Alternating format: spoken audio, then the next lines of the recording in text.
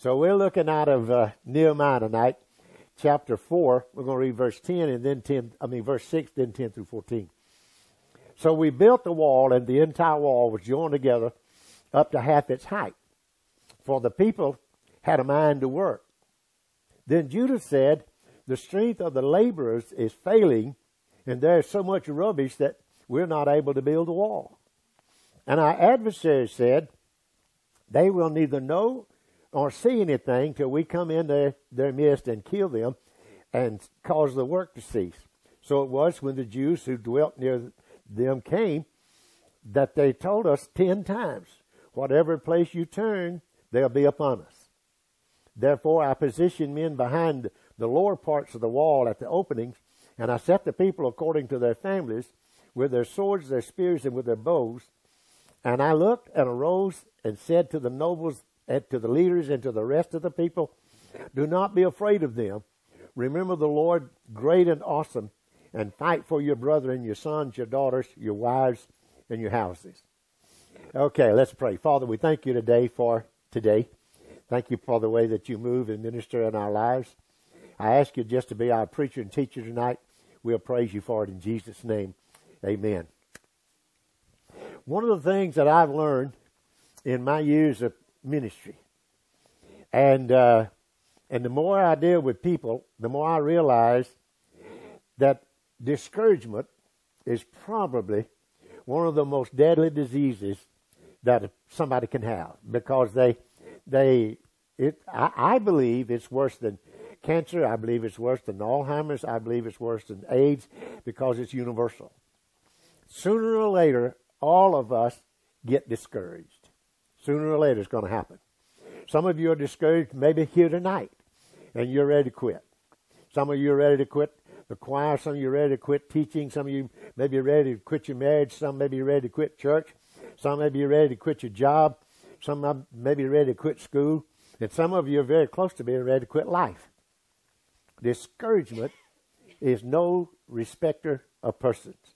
Not only is it universal, but it's also highly contagious. If you're around somebody who's discouraged, then you have a tendency to be discouraged with them. It's easier to pull somebody down than it is to pick somebody up. And if you don't believe that, we're not going to demonstrate it, but I can tell you, if I'm standing right here on the edge of this thing, and Butch comes up here and grabs my hand, it's easier for him to pull me off than if I'm standing up here and trying to pick him up to get him up here. And that's the way it is with our emotions. Our emotions are the same way. And it's easy for us to get caught up in somebody else's discouragement. And so, but the good news is, it's also curable. When speaking concerning baseball players, Bill Russell made this statement: winners never give up in a slump. They just keep on and ride it out. And that's true. Every baseball player sooner or later is going to have a slump in their hitting. And you either got two choices. You can hit yourself out of it, or you can quit. And you just ride out a slump. So what do you do when you feel like giving up? What do you do in your life? What do I do in my life? Well, Paul reminded young Timothy of life. And he said this. He said, be instant, in season, and out of season. That's like life. Life is like this. In season, out of season. In season, out of season. The economy is like this. In season, out of season. Churches are like this. In season and out of season. That's life. Paul understood that. And so he said to this young preacher, Timothy, you need to be instant. You need to be constant, whether it's in season or out of season. Now, I don't know about you, but I like in season better. Don't you? Yeah, I like in season better. And so sometimes we just feel like that the end season is not coming back, and we get frustrated. I think one of the reasons the book of Nehemiah is in the Bible is that it gives us the cures and the causes of discouragement. Verse 6 reads like this in the Hebrew. At last the wall was completed to half its original height around the entire city, for the people had worked very hard. Nehemiah had led some Jews back to Jerusalem to rebuild a wall around Jerusalem. Verse 10 says, then the people of Judah began to complain that the workers were becoming tired. There was so much rubble to be moved that we could never get it done by ourselves. Meanwhile, our enemies were saying, before they know what is happening, we'll swoop down on them and kill them and end their work. In this passage of Scripture, Nehemiah gives us reasons for discouragement, reasons for feeling discouraged. And there are 4 reasons. Now, I'm going to share them with you tonight. First of all, the number one cause of discouragement is fatigue. Verse 10 says, the strength of the laborers is giving out. Sometimes, guys, we just wear out. Sometimes we try to burn the candle at both ends, and the truth of the matter is we just wear ourselves out. And you know what's so amazing? If you're not careful, you get so tired you can't sleep. Have you ever been there? Sure. I mean, you wore out, and this is what happens to you. Now, this is what happens to me. It may not happen to you because maybe you aren't like me. But here's the problem: if I get so exhausted doing whatever I'm doing, either working on sermons or working outside or doing whatever, you go to bed and you're so sleepy, and guess what happens? Your eyes wide open. And then you start trying to go to sleep. You know, that's the worst thing you can do is try to go to sleep, because the harder I try, the more awake I get. And so we get it physically exhausted.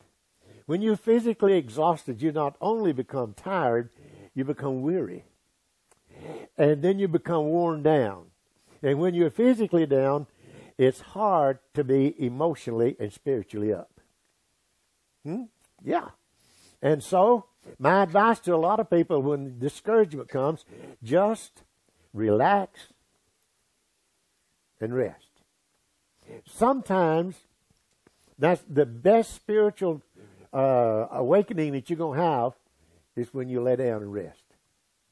Sometimes you just need to go somewhere.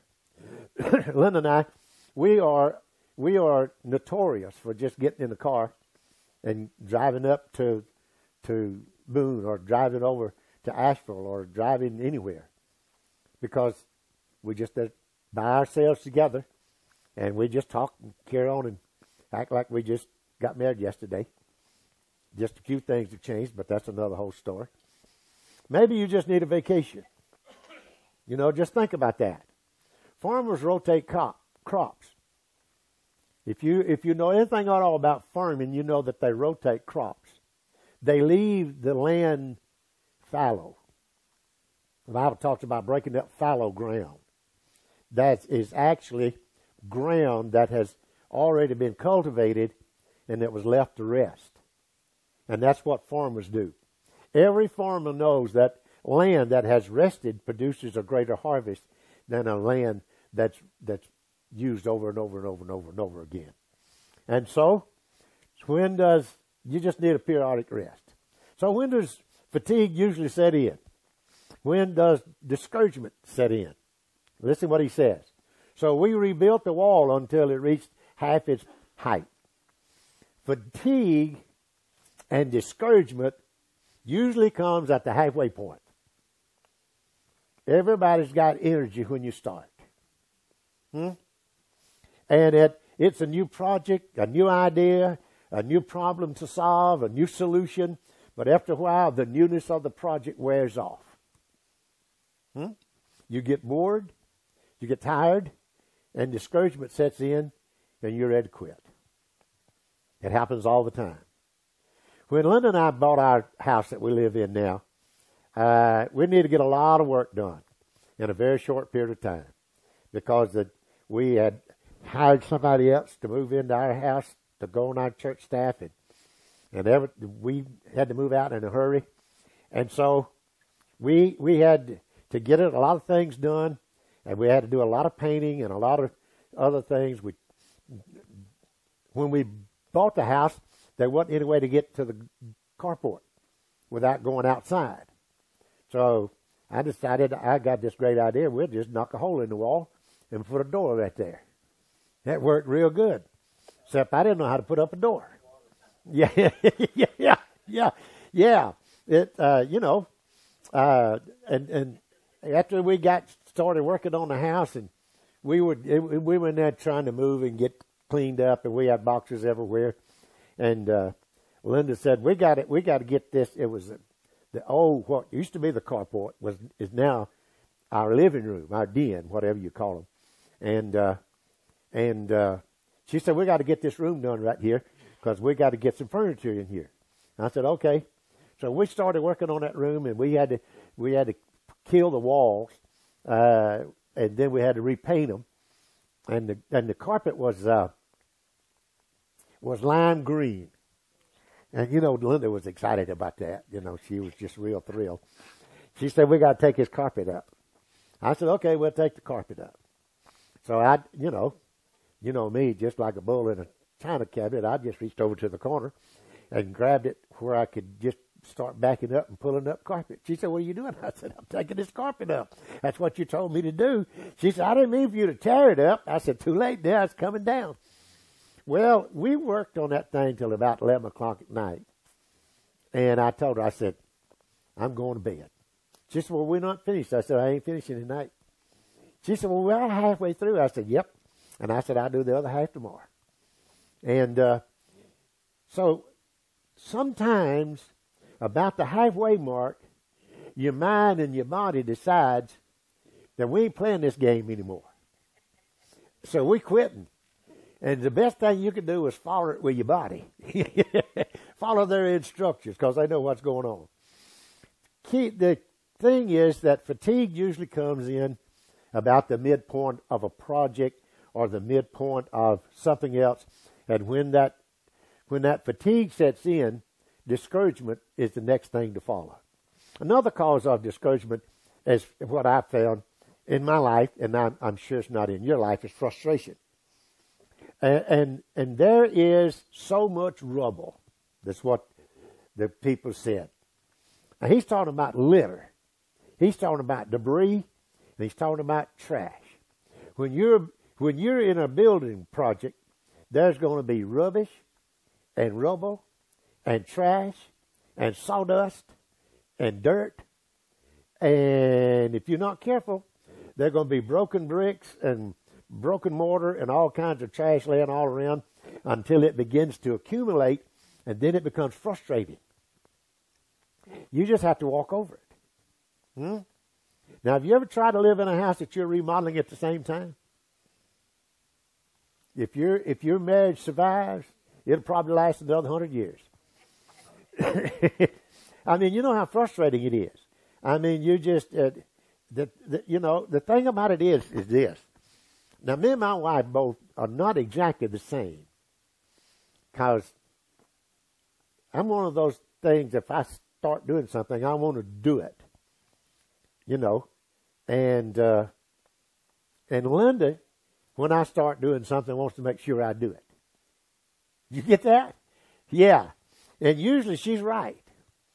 And so the trash seems to multiply. I don't know where it comes from. I'm telling you the truth. We got a one of those things that you run up under a bed. And it's a Swifter. Yeah, that's it. You got to have you a Swifter. We got one. I liked it so much I went and bought 2 more. Yeah, heck yeah, I don't have to tote it then. So that Linda told me, now our kids are coming up here Christmas. And so Linda's trying to get up all the quilts and all that kind of stuff. And she said, "Well, why don't you take that Swifter and see if you can clean some of this out from under these beds?" I said, "Okay." I ran that Swifter up under that bed. And when I drew that thing back, son, there was enough of dust and dirt come out from under there. I told Linda, I said, "What have you been doing under the bed?" She said, "I've been doing nothing." I said, "Somebody has. There ain't no way that kind of dust and dirt could have got under my bed." Well, it did. And You know, and let me talk about swifters. Have you ever noticed that you never turn your swifter on and it be charged up? You click it on and it goes, So then you have to go back in there and plug it up, leave it plugged up. So now I got all three of mine plugged up. Yeah, son, I just go, when one of them goes dead, I just grab another one and go up under another bed, you know, just like that. It just happens. I mean, stuff just builds up in your house. And Linda's a neat freak. And so, and I'm not one of those neat freaks. And so Linda, maybe she'll listen to this sermon. I doubt it. That's the reason I can say what I want to. She's one of those things that feels like that all your shoes need to be in the closet. No. There ain't no reason to put them in the closet. You just got to get them back out. You understand what I'm saying? I mean, you're going to have to wear them again. So you might as well just leave them where I took them off. And now that makes sense to me. You know what I'm saying? But it don't make much sense to her. You know, she said, "You going to have to do something with all her shoes." I said, "Baby, there ain't but 5 pairs sitting out here on the floor." You know, I mean, you know, one of them was a pair of boots and one of them was a pair of flip-flops. One of them was a pair of shoes like this and one of them was my work shoes. And I mean, shoes, I use them all. Now that makes sense. Dale, don't that make sense to you? Thank you, son.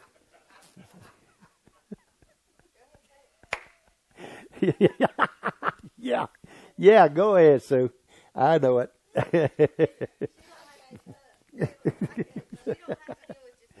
Yeah.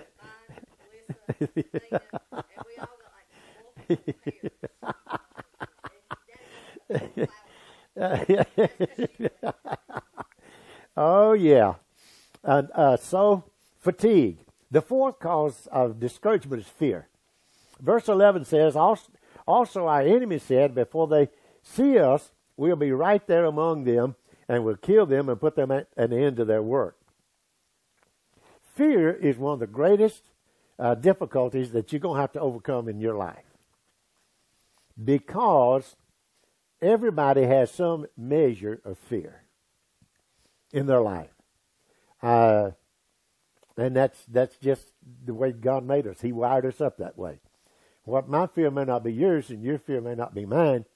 But the background of this story is that there were some enemies who did not want the wall to be rebuilt around Jerusalem. And so they were doing everything they could not to build a wall.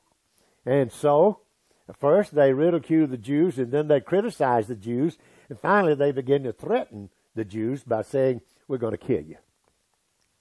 Nobody likes to be criticized. And nobody likes to be afraid either. So who gets afraid? Well, verse 12 says, Then the Jews who lived near them came and told us 10 times over, wherever you turn, they're going to attack us. Then you constantly live in this listening to negative people. Now, you've heard me say from the pulpit, you heard me say it down here, I don't like being around negative people. I like to be around people that's positive. So, fear causes us to be discouraged. Fear of embarrassment, fear of failure, fear of having to be perfect, fear that you can't handle the pressure. So, how do you get through all of this? Well, the first thing, and we talked about it, is you just need to rest. Rest your body. The first thing Nehemiah did was he gave a little rest to everybody. When you read the whole chapter of Nehemiah, actually proclaim some holidays. And it's amazing how much better sometimes things look after a good night's rest or after a couple of days off. Psalm 127:2 reads like this in the New Living Translation: God wants his loved ones to get their proper rest. Some of you need to underline that, put it on your refrigerator. The Bible says it is vain for you to rise up early and stay up late. Did you know that was in the Bible? Yep, it is. And my wife believes that. Yeah. Son, she is not a morning person. And sometimes, about 10 o'clock, I think I might better go check on her. And I'm thinking, I ain't waking that up. No. I'll wait till later. Psalm 119:73 reads like this in the Hebrew: You made my body, Lord. Now give me sense to heed your laws. You need to eat right. You need to sleep right. You need to exercise. And you need to relax. Balance. You ought to have some balance in your life. Your rest is important to God. If you ignore it, you're going to get discouraged. Then the second thing is Nehemiah brings out in verse 13, and that is recognize your life. Listen to what he said. Therefore, I would station some of the people behind the lowest parts of the wall at the exposed places, posting them by their families with their swords, with their spears, and with their bows. In other words, you're going to have to set some priorities in your life. Yeah, you're not going to have time for everything. So you're going to have to determine what you're going to have time to do. What's more important in your life?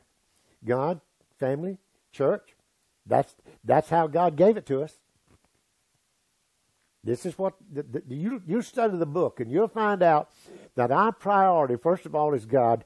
Our second priority is to our family, and then our next priority is to the church and ministry. Now, I'm going to tell you something, guys. I know a lot of preachers that's got this thing mixed up.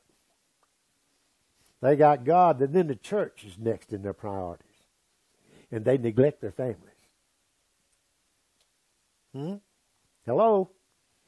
We talked about it in staff meeting time and time again. Son, it's no wonder a lot of preachers' kids aren't in church today because their daddy was married to the church instead of the mama. Are you listening to me? So make sure things are in gear and focus on that. Know what Nehemiah grouped them up by families. That's why we need church. Over and over and over, the Bible says one another, serve one another, love one another, help one another, care for one another, pray for one another, greet one another, encourage one another. 50 times in the New Testament, that phrase, one another, is because we need each other.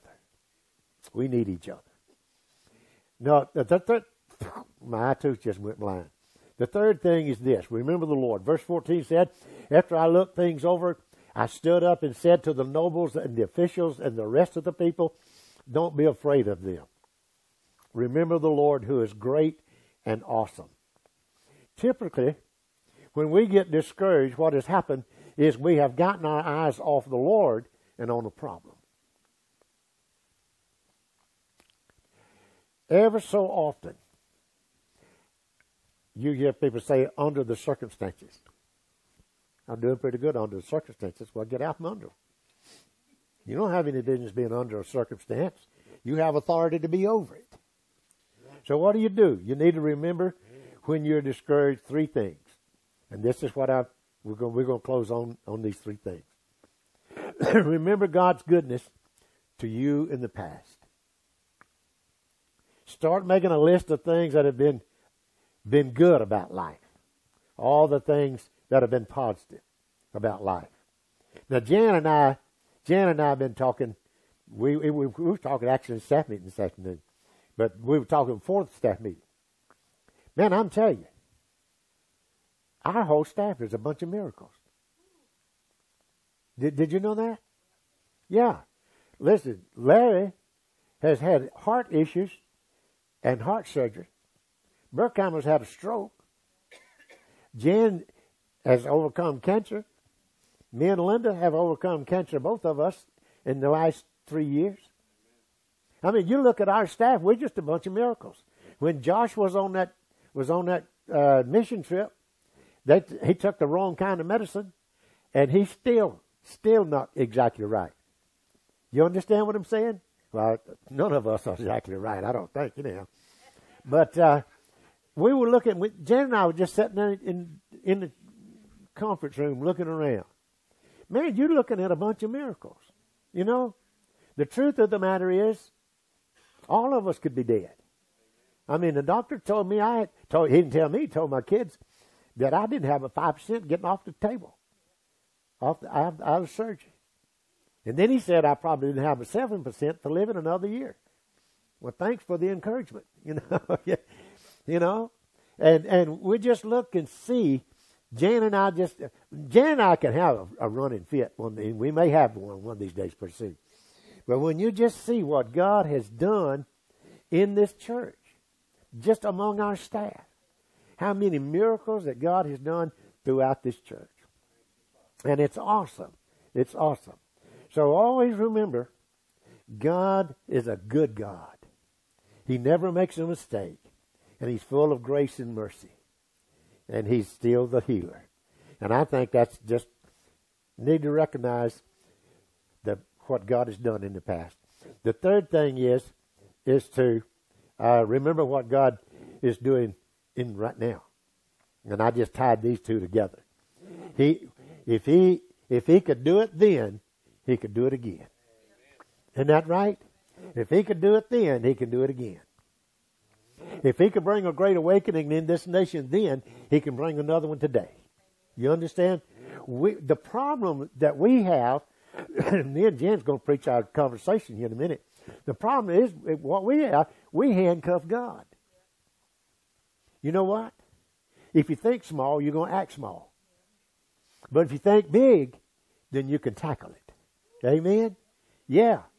So Jen and I, we made this promise. We've claimed it. We've confessed it. 2019 is going to be the greatest year that this church has ever had. And you say, well, how are you going to make it happen?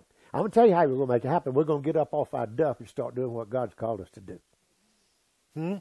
Our staff can't do it by ourselves. We got to have some help. We got to have some help. And we got to get the people involved in this church. You understand what I'm saying? There's more than just coming on Sunday morning, punching your ticket and going back home. You need to get involved in what God has called you to do. There are needs in this church that you can fulfill. You say, well, I don't know what they are. Well, I didn't find out. You understand what I'm saying? Now, remember this. If God was good in the past and He's awesome in the present, then He's probably in charge of the future. Isn't that right? Over and over again, the Bible is full of promises. And God says, as your days are, so shall your strength be. He says, I'll give you power. I'll help you. Over and over and over and over, God has made promises. He said, in Isaiah chapter 40, verse 31, He said, I'll help you. I'll strengthen you. I'll see you through this. So get your mind off the discouraging circumstances and get your mind on the Lord. Psalm 119:25 said, I'm completely discouraged. I lie in the dust. Revive me by. By what? By television? By going to a good restaurant? By going to Belk's? Or going to Tahiti? Nope. Revive me by your word. You know, the quickest antidote for discouragement is to get in the Word of God. Just get in the Word of God and start looking for promises. There are a lot in there. You know? And you've heard me say it a lot.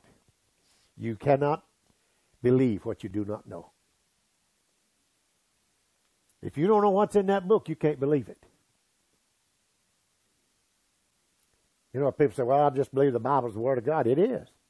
But it won't do you any good if you don't know what's in it. Isn't that right? Does that make sense to you? Sure it does. So this is what you need to do. Resist this discouragement. Nehemiah said, don't be afraid of them. Remember the Lord is great and awesome, and fight for your brothers and your sons and your daughters and your wives and your home. Don't give up. Don't give up. Resist in the name of Jesus. Resist the discouragement. Resist the desire to quit sometimes. And it's not hard. It's not hard to quit. Sometimes it's hard to keep going. You understand what I'm saying? Dale and I are involved in a ministry that could absolutely cause you want to blow your own brains out. Because I tell you, I have been clean And you've heard me say this until you're sick of it, but you're going to hear it one more time. We're in a business where we deal with addicts. I've been clean for 50-something years, and I could start back tomorrow.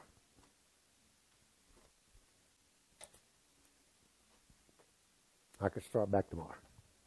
I could take a left tomorrow. I know where I could go get it. You say, well, what keeps you going? That right there. When Satan gets in your brain, you're defeated. You listen to me? Your thoughts are going to go crazy. You're going to become discouraged. You're going to look at yourself as unworthy. You're going to see yourself as unfit. You're going to be filled up with guilt. And all these things are going to take off in your mind. And Satan's got you. Amen. You listen to me carefully. Before you ever committed adultery, you already had it in your mind.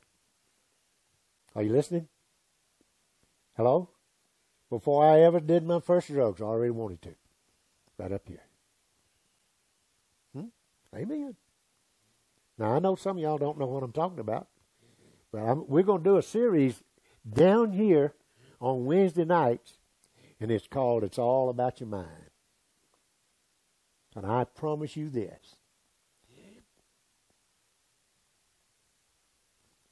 Jesus said, not Clifton, Jesus said, out of the mouth comes the abundance of your heart. Before it ever comes out of here, you already thought it. So I didn't mean to say that. Yes, you did. You meant to say it. You said it on purpose. Now you're going to lie about it. I didn't mean to say that. Yes, you did. You meant to. Amen. Somebody said, well, what caused you to get in drugs? Me? I was the cause I was on drugs. I was the cause I ended up in a psycho ward for drugs. It was my fault. Oh, it was because your daddy wasn't home. You fool. You know what Dale and I tell our guys and our girls? You get right with the guy in the mirror. You can get it right. As long as I could blame somebody else, I had an excuse. But when I got it right with the guy in the mirror, I realized it was me.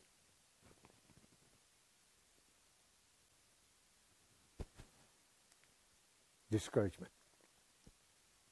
Fight it. Stand against it. Confess it. Confess your victory. Amen. All right. Who are we praying for tonight?